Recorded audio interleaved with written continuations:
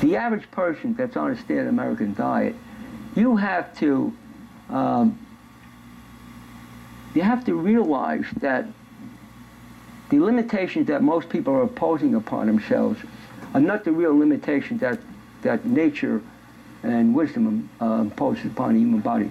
The human body is a heroic piece of machinery. It's fabulous.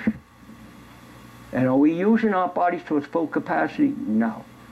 And living in this environment now, what's happened to us, how we're swimming through a polluted environment, everything around us we're not aware of. Can we survive it? Yeah, but you got to stay ahead of the game. Yeah, Bill and I were talking about that last time, where it used to be, or at least we perceived it to be 20 years ago or more, you could say, okay, well, you know, this person wants to eat poorly or smoke cigarettes or drink a lot of alcohol, or do whatever they do, and it's like, okay, that's your life, this is my life. But now, because of the chemical toxicity of the industrial society, yeah, well, Gil's right. Yeah. It's pretty hard to escape all this, but that's why it's critical. See, a lot of people, when they get into eating a good diet, and they go through biological healing and in the beginning, and they think that's the hard part. It's not. The hard part is when you get older.